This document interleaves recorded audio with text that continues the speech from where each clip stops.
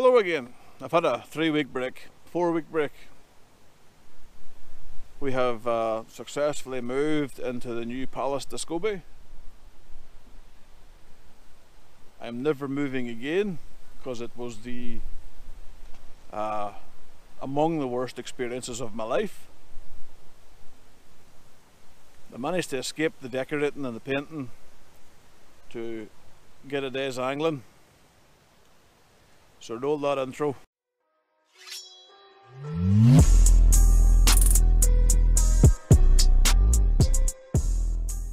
First session since I've had a bit of a 4-week break. First cast with a feeder, you won't believe what I've just caught.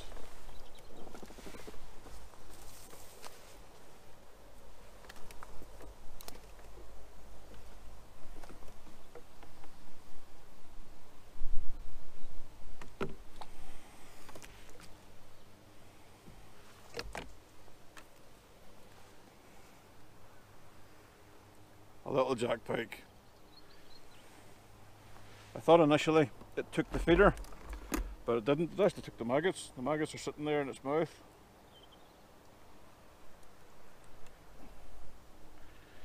If I can just get them out, it would be awesome. So there we go. Pike on the feeder. I'll not put him in the keep net, I'll just put him back in. At least it's not a blank. Here's a wee tip for you. Just after you've cast your feeder, hold the rod just for 20 seconds or so, because you find very often when the feeder hits the bottom, the maggots are still fluttering down, and that can bring fish from the upper columns of water.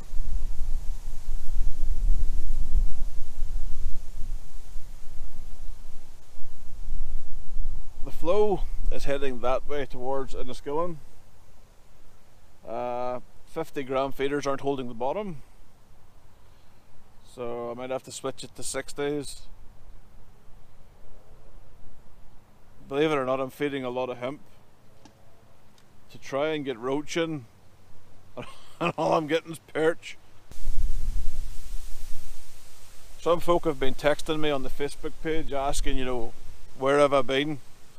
You know, obviously, like, I've been moving house. The good thing about the house, it has a garage. Well, it's now a man cave. Let me show you some footage for the man cave.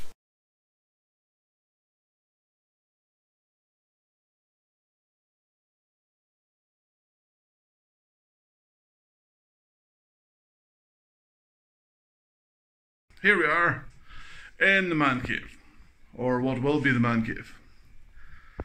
The plan is to paint all these walls white, just to make things a bit easier for me. That way when I'm in here doing YouTube shit, then lighting won't be so bad. There's some shelving here on the wall, not sure if I'm keeping it. I have been looking at some heavy metal stuff that you screw to the actual wall. It's rated for, each shelf is rated for 100 kilos, so more than enough of anything that we would put on the shelves. Moving house, never again. A few moments later. Update. Painting the walls white. I have the first coat sort of down on most of it, I guess.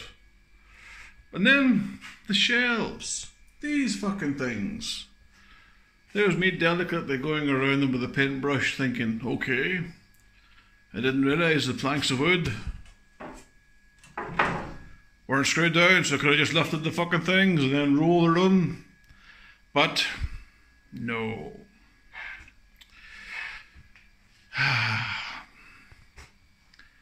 Getting together though. It'll be nice once it's finished with white paint. Get the shelves up. I have the bait freezers in. Then I can organise the fishing gear. Getting there slowly but surely. More moments later. Finally, got all the gear into the man shed. just have to bring the boat across, but that's for tomorrow. The shells, don't quite know if I'm keeping them. Meh. I think they might be a bit weak for what I want, but what a slog. See, when you're feeder fishing, this is going to be difficult. I always try and keep one hand on the rod. It's going back to when I was doing a lot of match angling. You know, when you put your rod in the rest, it's sitting there, the tip's set how you want it. And I like to keep my hand on the rod, so if there's a quick bite I can lead into it. We're using braided lines in the shock leader, so we don't have to strike, we just have to set the hook.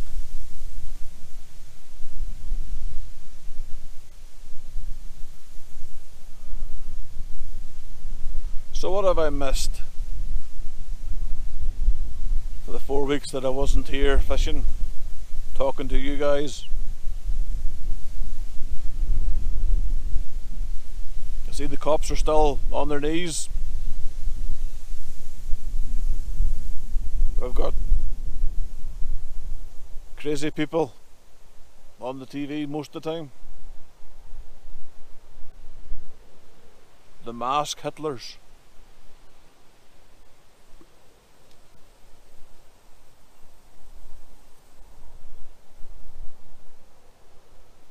These fucking crazy people who just shout at you if you don't have a mask on.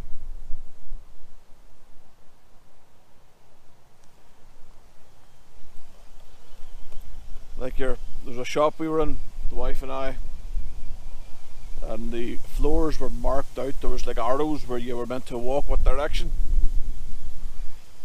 There was a little old man who walked the wrong way, I guess, turned into the wrong aisle. And this fucking lunatic of a woman, I mean, started screaming at him, middle of the shop. Because he went down the wrong aisle in the supermarket.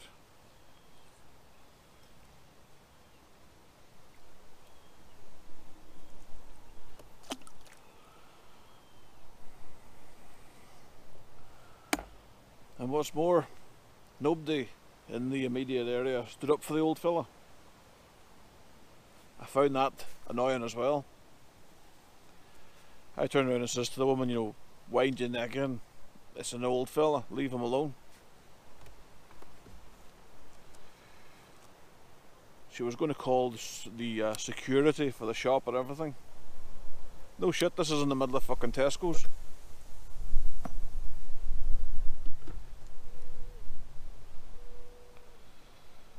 So we're still living with the coronavirus.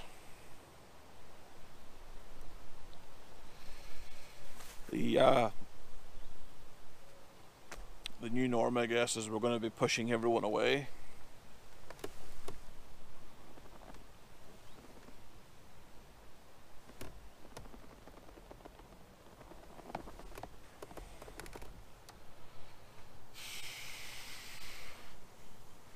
Boris Johnson wants us all to lose weight.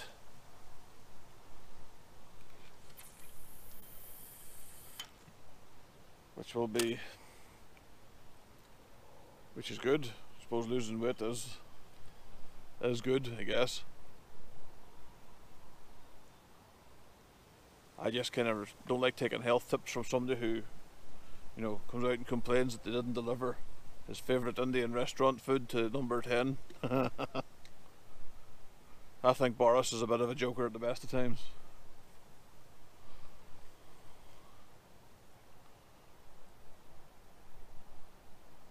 I'm just happy that it wasn't the other fella. Jesus, can you imagine him running the country? Can you imagine Corbyn? Oh.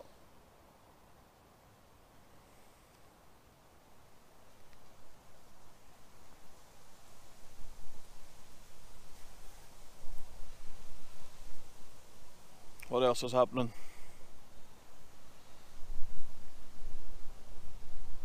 Oh, America. They're planning to defund the police. Good luck with that one, Americans.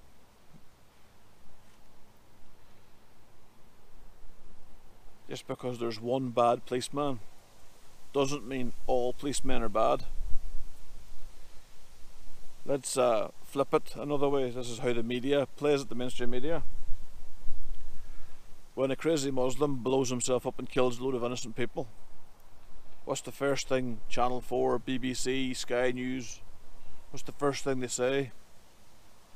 I guarantee you within the first few minutes of it being established that it was a Muslim terrorist or whatever. Well, we can't blame all Muslims on the action of one of them. That's what they'll say. That's what they do say. So why is that different for the police? Don't get it. Maybe somebody can explain it to me.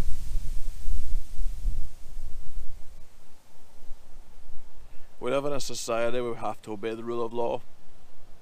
The police are the arm that enforces the rule of law.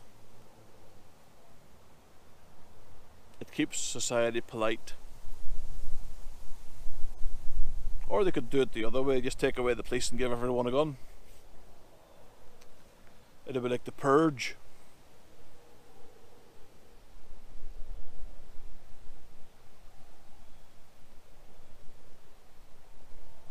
I was asked if I'm going to do a tour of the new house to show people. Short answer is no. I just have to do too much to the house. You know, we're getting like a log burning stove in the living room, new fireplace, you know, master bedrooms getting fitted,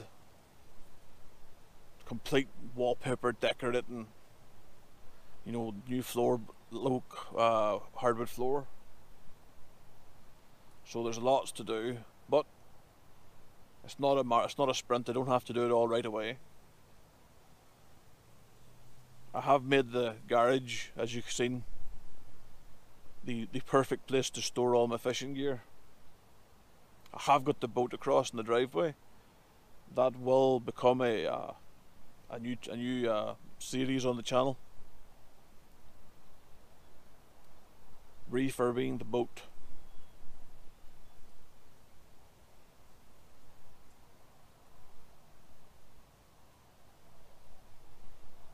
When you're seeing this, it's nearly the 2,000 subscriber mark on my channel.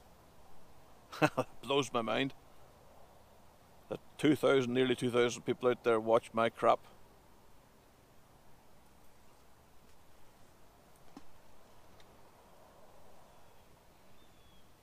That was about one eternity later. bit of a change around there.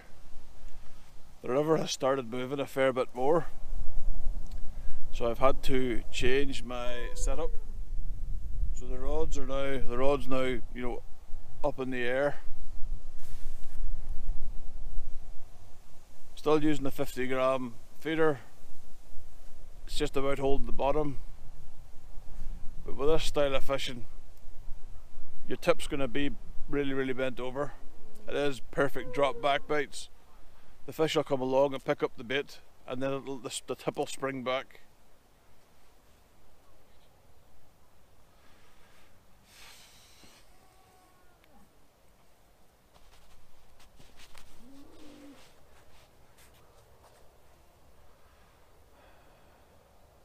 For those of you out there that are interested, I did get another batch of David Scobie Angling Adventure stickers. The one with the big pike in the middle of it.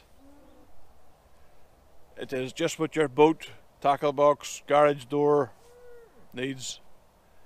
If you're wanting one of them, I'm going to leave a link or description in the description about how you can get them. But I can't believe I sold 200 of them. You know, wow.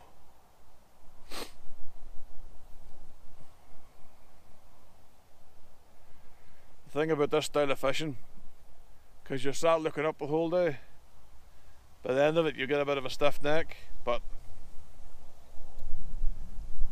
still had a few cold beers tonight won't solve.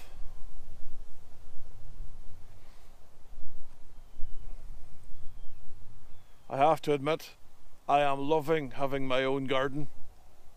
I have the house that we bought. One of the reasons we bought it was because it has a really big front garden and back garden. The intention, I don't think it's big, but something's on. The intention for the back garden, at least, is for it to be patioed and a nice wall around it. Somewhere that, is secluded and safe. If we want to have the guests round, we have somewhere we can entertain, so to speak. That was a little perch.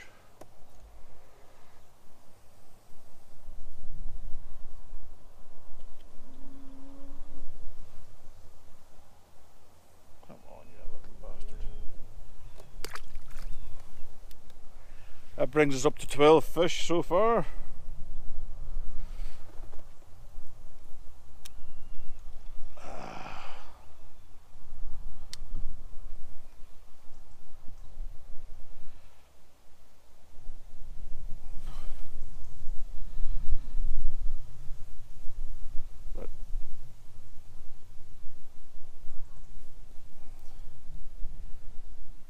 I did also buy a landing net today for the pike fishing. I ordered it in December, but ProLogic said that they were out of stock. So it took, I was taken from the back end of last year to get it in stock. But I'll do a review on that later on. I haven't even had it out of the plastic sleeve yet, so I'm hoping it's a landing net. I'm hoping I just haven't walked over somebody's top section or something like that there, but we'll soon find out.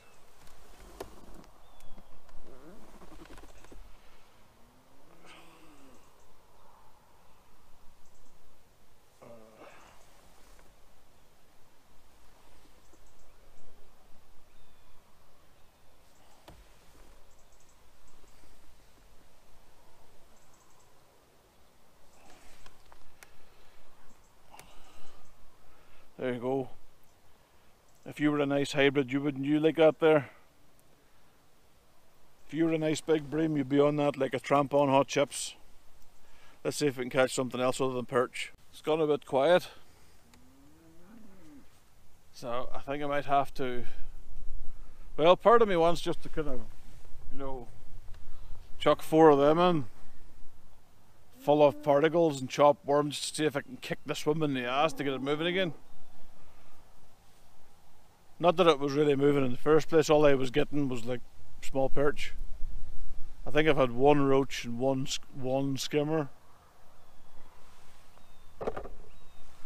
That's even with fishing with the rod up in the air. I got asked to show you what rig I'm using. There's many different rigs you can use in a feeder. Oh, there we go, we've got the bite. There's many different rigs you can use for feeder fishing. Oh, this feels a bit better. Hopefully this might be a nice hybrid or something.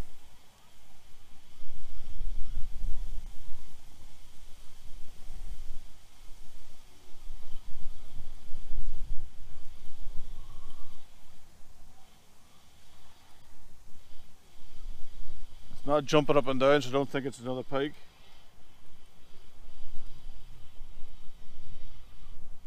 Oh, no, still fighting, whatever it is. And it broke me off.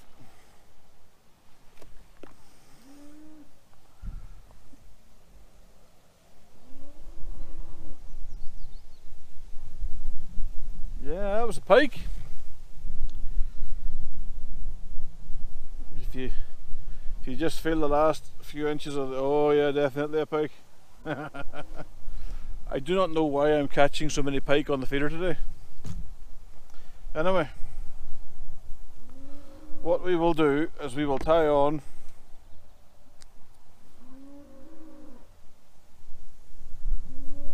another hook. I think I have some here.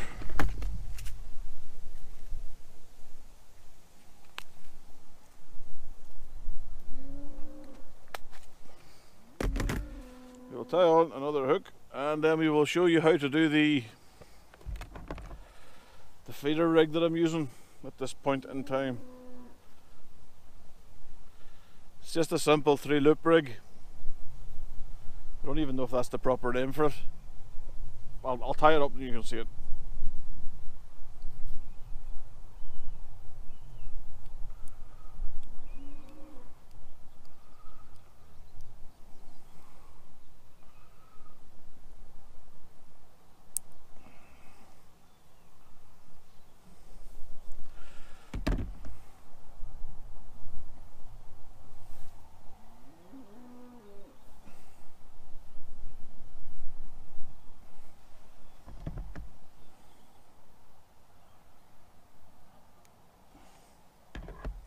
Right. Let's get some maggots on this and leave the cast out, then I'll do the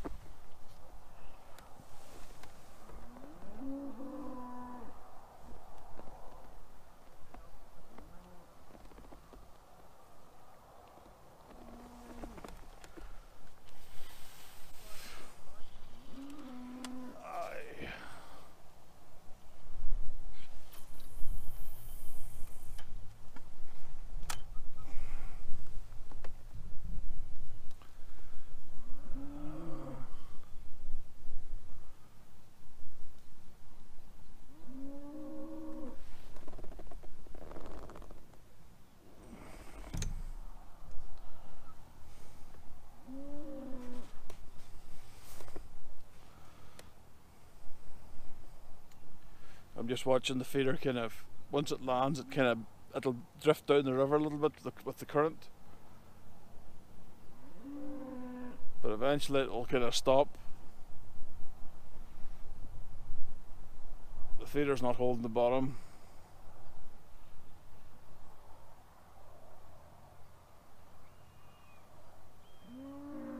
so it's just kind of dinking down the riverbed. And that is it stopped. Now, no, still going.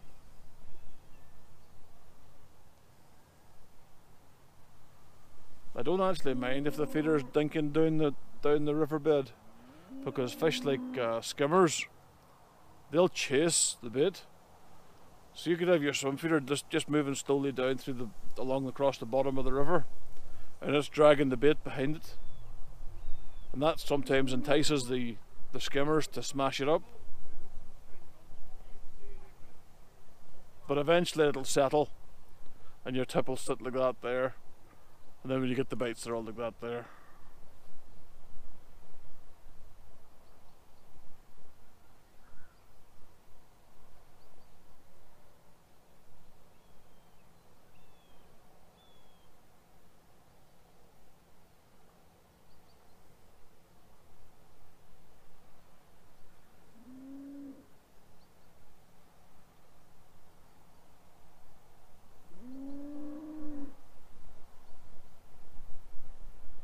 Right, back to where we were.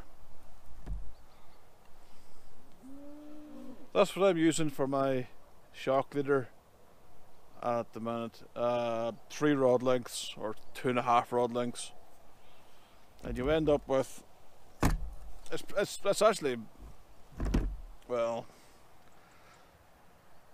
it's a toss up between this and the tapered leader. With a tapered leader you have to fish like the helicopter rig. With this stuff you can fish it slightly differently.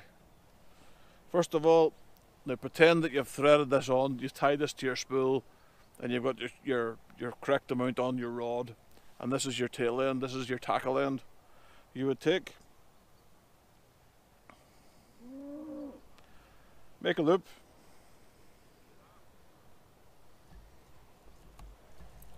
I like a big loop, so I make a loop at least 14 inches. You then do a figure of 8 knot.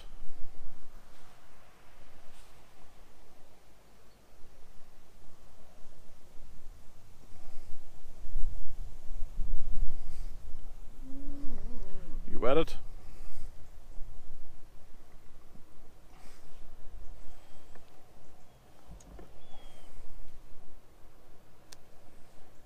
In fact, you don't, because I've cocked it up. Yep, I have made a boo-boo.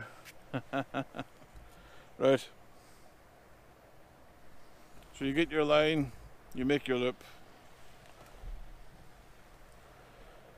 You thread on a feeder swivel.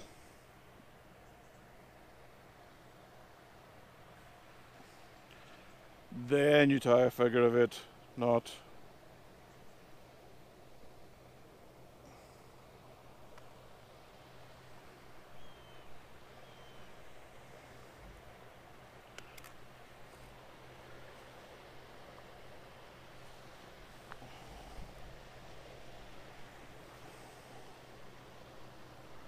Let me start again. I lost the tag end. So you make your loop, your swivel is on,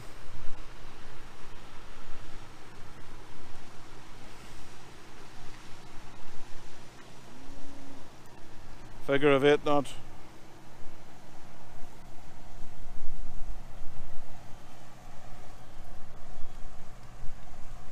wet it, pull it tight, snip tag end, throw away responsibly. So there you have a big loop with your feeder swivel in the middle of it. Now this,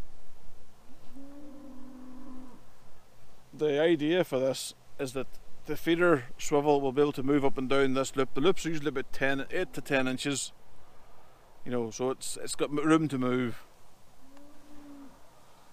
You then take the tail end. Now, tail end is about 3 or 4 inches, you know, so it's got the tail end, and you tie a figure of 8 knot.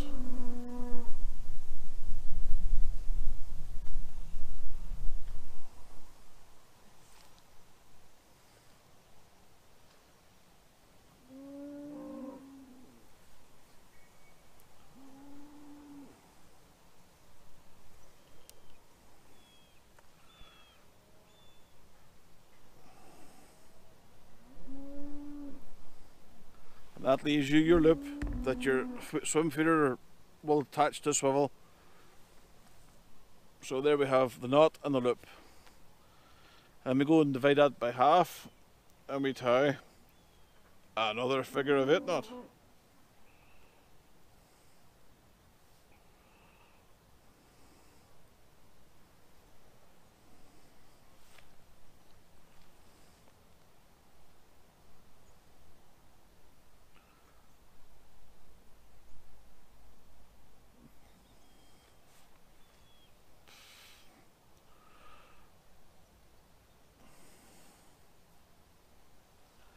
So you have your swivel, and you have your little loops that that's the little loop at the bottom you tie your hook to, or your loop to loop your hook to. But when this is on the line, and you pull down on this swim feeder is going to add the weight to this. It provides like a little boom that throws your hook length away from your feeder. And that is my standard feeder fishing rig for most of the rivers here. There's a couple of ways you can do it. There's a couple of competitions like the Preston feeder thing, Preston Feeder Championships. I think it's the Feeder Championships, where you're not allowed to have a fixed rig. You have to have a free running rig.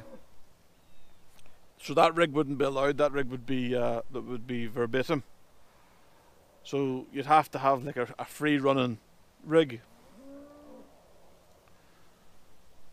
Those are easy enough tied as well. I'll demonstrate one of them the next time I'm out fishing. See? Don't say I don't teach you anything. Zebra mussels. That is a clump of zebra mussel. Zebra mussels, plural.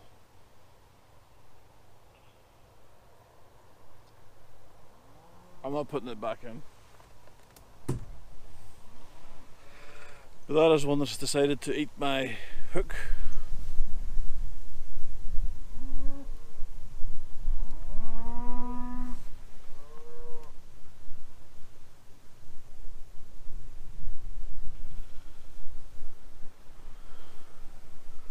It doesn't look like it's destroyed much of the line though, which is quite good. Those things are a pain in the balls, I swear to Christ. It's not been the most productive day. I think I'm going to give it another maybe 3/4 of an hour, maybe half hour,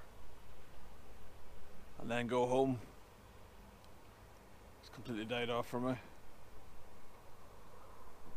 It's not died off for the cormorants though. I can see cormorants on the far side, and they seem to be having the time of their life, so that tells me there's a shoal of fish hugging the far bank.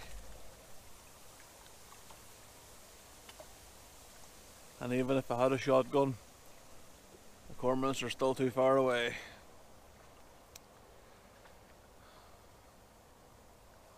Yes, cormorants, they should be on a general license.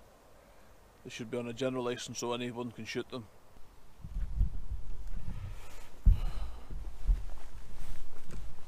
Right, let's see what we finished up with. I'm not hoping for much, but we had 15 fish in the end.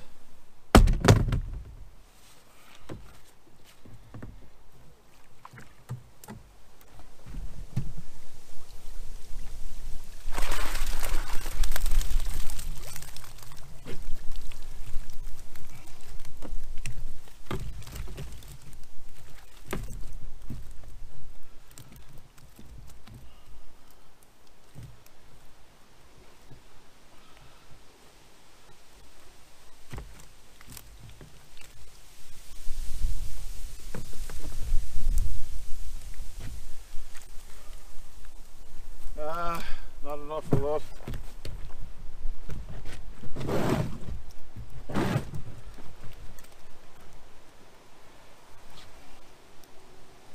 That's probably the best.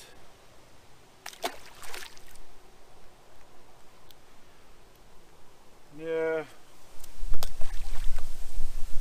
Some little hybrids and a load of perch.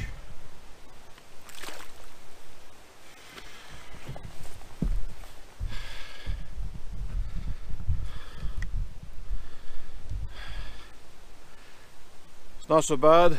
It's good to be back out. Got to go back to the house now, have a beer and relax a wee bit. Until next time guys, tight lines.